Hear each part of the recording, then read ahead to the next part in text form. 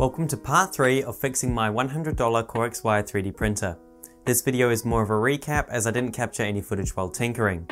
The first change I did is I 3D printed the eccentric nuts I needed as mentioned in the last video.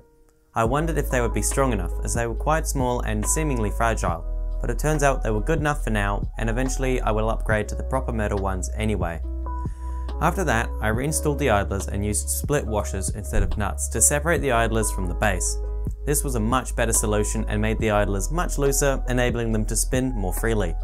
I also moved them around as some online images pointed out that I had them in the wrong direction. Next, I installed the corner idler mounts. These were a bit tricky as the holes were different diameters and I was also running low on the correct size bolts. I did have to use a couple of different types, but in the end I got everything mounted correctly and functioning as it should. Finally came the belts. I snipped off the cable ties and loosely routed them until I found a way that I thought had worked. I then tightened and fastened them. It was very cool to be able to rotate the motors and see the printer move accordingly. And that's pretty much it. A short video, I know, but I've got a couple of big projects planned for the future. Thank you so much for watching and hopefully I'll see you again soon.